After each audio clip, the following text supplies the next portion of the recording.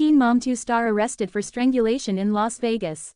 In a shocking turn of events, Nathan Griffith, a star from MTV's Teen Mom 2, has been arrested in Las Vegas on charges of battery by strangulation.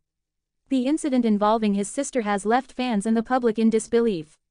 This blog post delves into the details surrounding the arrest and provides an overview of the alleged events that unfolded.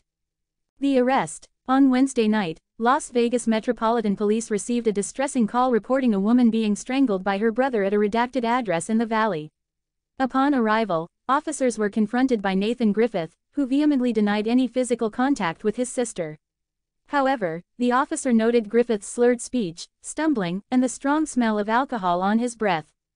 Alleged series of events. According to the police report, Griffith's sister appeared visibly frightened and claimed that he had become verbally aggressive during his stay with her. She expressed concerns about his escalating behavior, especially in the absence of anyone who could physically intervene. The situation took a harrowing turn when, during an argument fueled by alcohol consumption, Griffith allegedly grabbed his sister by the throat, forcing her to the kitchen floor. The report states that Griffith would intermittently squeeze his sister's throat until she was almost losing consciousness, only to release pressure briefly to allow her to catch her breath. During this horrifying ordeal, he repeatedly demanded her submission.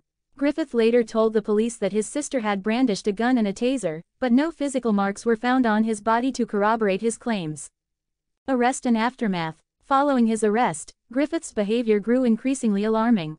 He made suicidal statements and repeatedly slammed his head into the rear window of the police vehicle.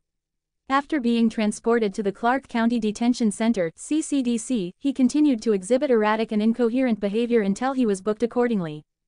Legal proceedings. As of the time of writing, Griffith remains in custody, with his bond set at $5,000.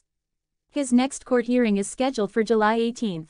The charges against him, which include one count of battery by strangulation, carry serious legal consequences if proven.